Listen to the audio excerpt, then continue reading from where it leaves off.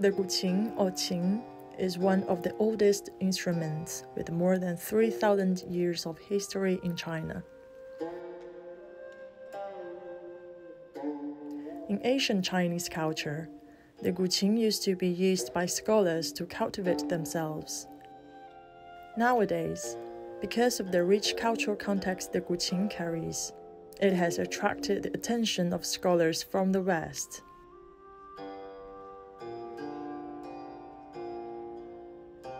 However, the Guqin as an ancient instrument is still not well known and remains only known in a small circle in the UK and the other parts of the world.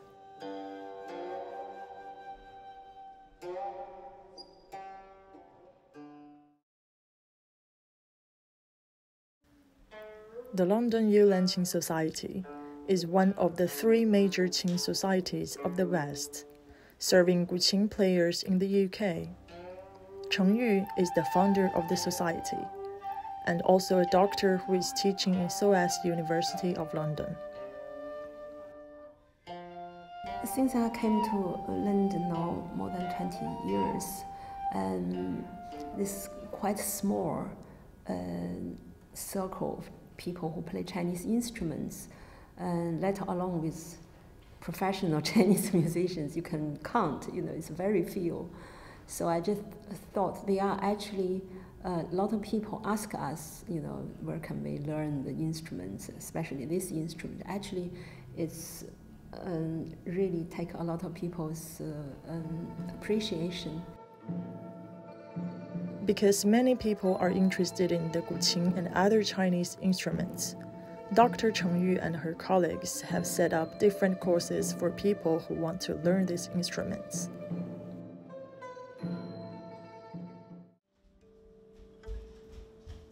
Patty Brown is a student of Dr. Cheng Yu.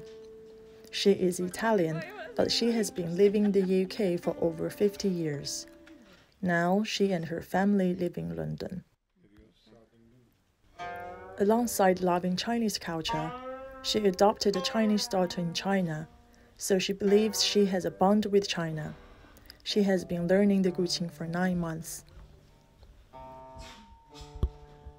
I really loved the specific Chinese sound that only the Guqin has, because it's the oldest instrument in China and then probably in the world. And I just loved that sound. It's quite a low register, the key is very low, and it's got a real beautiful, beautiful sound. It wasn't easy for Patty to start her learning journey. She spotted her interest in the Guqin, so she first looked it up on YouTube. Starting from the beginning, she wrote down every symbol to get to know the knowledge of Chinese notation. Each finger, now I know these characters, so you never play with your little finger, yeah? That's just not. And so of course this is Da, this is Ren, this is Zhong, this is Ming, Mingjia, I think it's called, isn't it, the ring finger? All the music is written in a different way, so you have to follow a different kind of music score. So that also you have to learn Tiao, all the different ways of moving your fingers. And then because the Guqin has two different ways of, like the right hand does one thing, the left hand does the opposite, the right hand plucks, the left slides, and so it's very hard to coordinate it.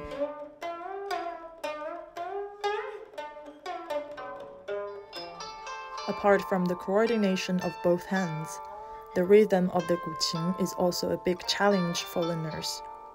This piece is described when the spring arrived at this mountainside, and it's very lively and full of life. There is a story behind each Guqin piece. Some tunes shows the joy of reuniting with family and friends.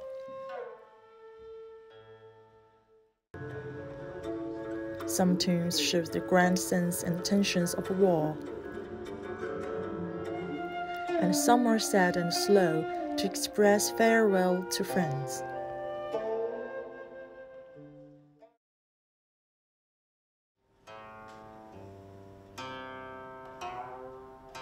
because the rhythm is different from one part to another.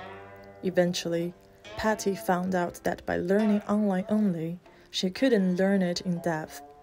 Sometimes, it couldn't even help her to play a whole piece, so she decided to find a teacher to help her. Luckily, she found Youlan Qin Society so that she can have a face-to-face class with the teacher at the teacher's home once a week.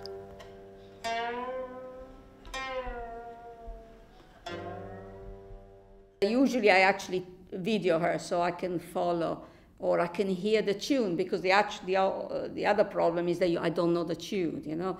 So if you don't know the tune, I go a lot by ear. You know, if you don't know the tune, it's very hard to replicate it.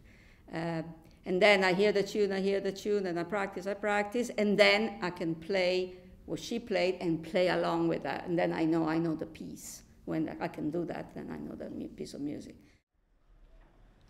The reason behind the complex and changeable melody of the Guqin can be tracked back to the culture of the Guqin itself. The strings were toned into pentatonic.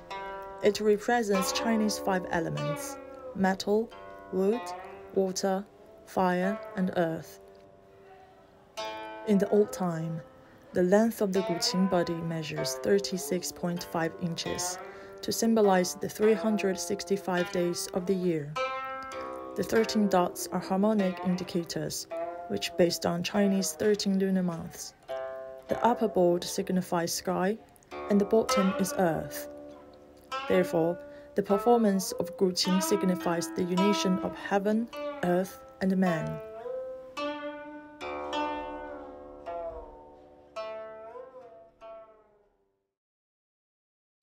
I have general anxiety disorder. I had this and I had trouble getting to sleep before, so I'd wear headphones in bed and listen to different types of music, and I always thought Chinese music was the most calming one. And then I found the instrument that it was, and I thought, why don't I just play it myself before going to sleep, so I don't have to listen to the music anymore. Charlie Thomas is 19 years old, and he lives in Birmingham. He is also one of the students of Dr. Cheng Yu.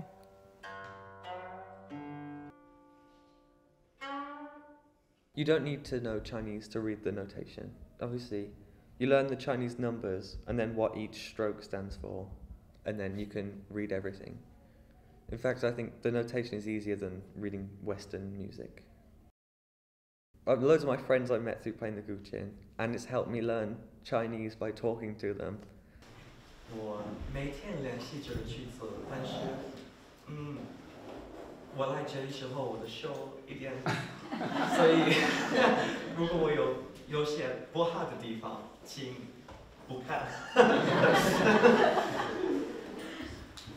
So it's given me more skills than just playing Guqin. I can now converse with people roughly, and then I can read a lot of Chinese now, and now I know loads of people. I'm much more active, go out more, do more things.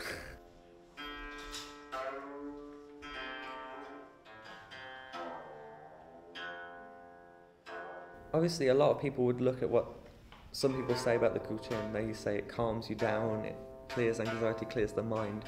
Some people would look at that and then laugh or be like, that can't be true.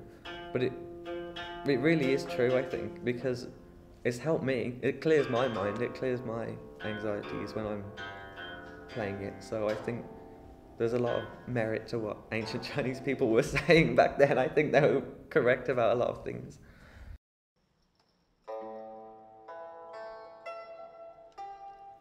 Although the sound of the Guqin can make people feel calm, it has also limited the development of the Guqin itself in some way.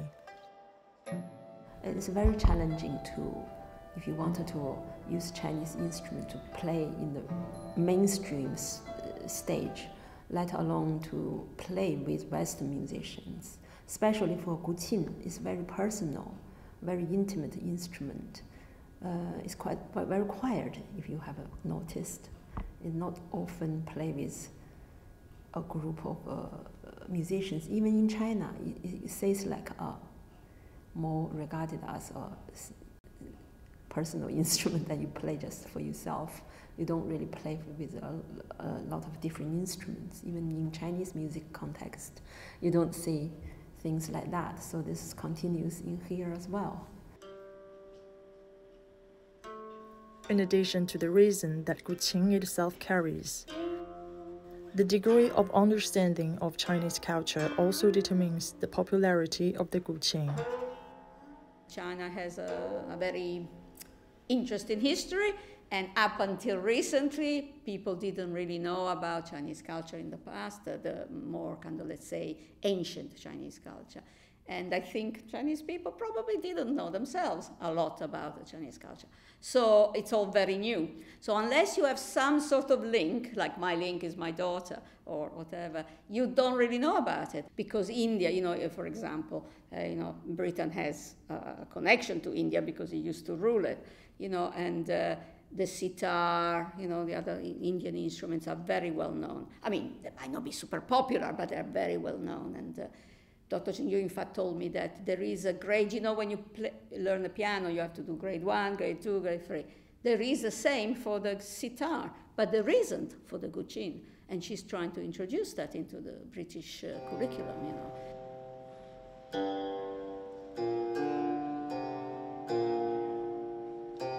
The Guqin in the ancient time in China until now is more for sort of scholarly and not for everybody, not for common people, everybody, to know this instrument is because of that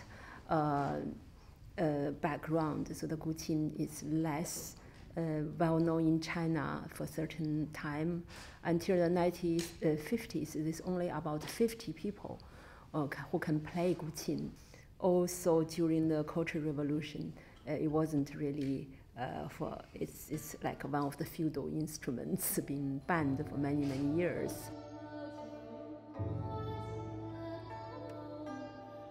Because the instrument is still within a very small circle of lovers and scholars and cultural enthusiasm, and many people in the West don't know them, and there's very limited market for you to play, to promote this instrument. That's why this instrument still remains a very specialized, small circle of a group of people.